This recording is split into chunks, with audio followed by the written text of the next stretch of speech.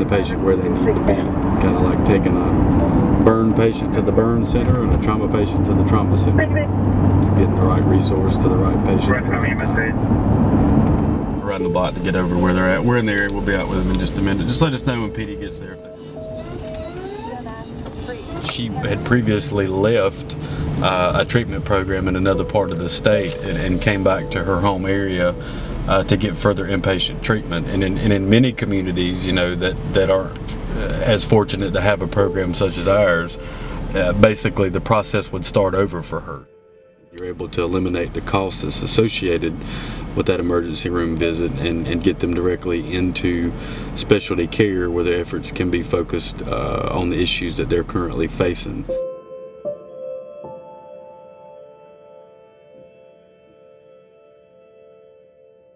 And it's in the best interest of the patient as well as our providers to continue to do that.